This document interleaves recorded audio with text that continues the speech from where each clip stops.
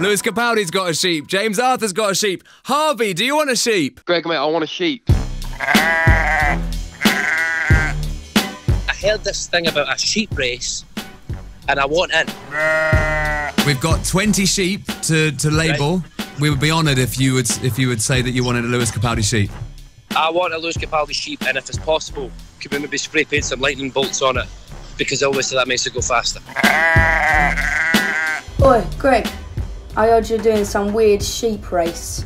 Can I please have a sheep? And here we are, the sun shining down ahead of the most eagerly anticipated sporting contest of the year. Nervous moments for all involved. You can feel the tension. There are, of course, some very experienced campaigners in there, some less so. They're all lining up beside a giant cardboard cutout of Greg James, which I think has spooked a couple of them. But the sheep look eager to get going. They're certainly looking forward to breakfast.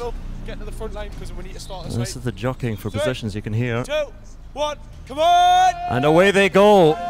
All that pent-up energy, a couple of going in the wrong direction, looking confused, but then following the others, as sheep are wont to do. And the real sprinting starts now. You don't want to burn too much energy early on, and this is, one of them has gone well past Steve the farmer. He's off, she's off, I'm not quite sure who that's representing. I can't quite see the writing on it. So Steve is struggling to keep up with four of them who have set the early pace. The pack tries to keep up now, and now a huge drive coming on from, is that Little Mix? I'm not sure. Is it Harvey? I can't see any vowels. It might be Harvey's ship pushing down there, but nearing the finish. 30 metres to go now, and it's a pack of about 3, 4, 5, 6 all abreast coming up towards the line. Steve the farmer has been left for dead. They're leaving the feet. What's the point of all this? Well, we've all been asking this for some time, but across the line they go, and so close, hopping across the line.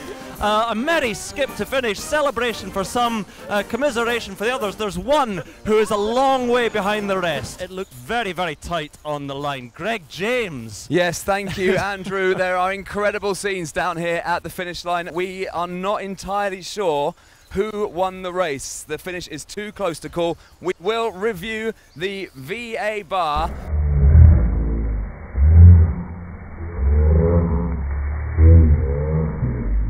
After consulting the race officials, after watching the footage over and over again, we have concluded that the winner of the Radio 1 Sheep Dash 2019 is Bleater Aura. Bleater Aura. That is incredible. The big fella here has looked after the sheep, he's trained them off for the day, and he's got the big winner. All I have to say is follow that big weekend. Let's do some news, shall we?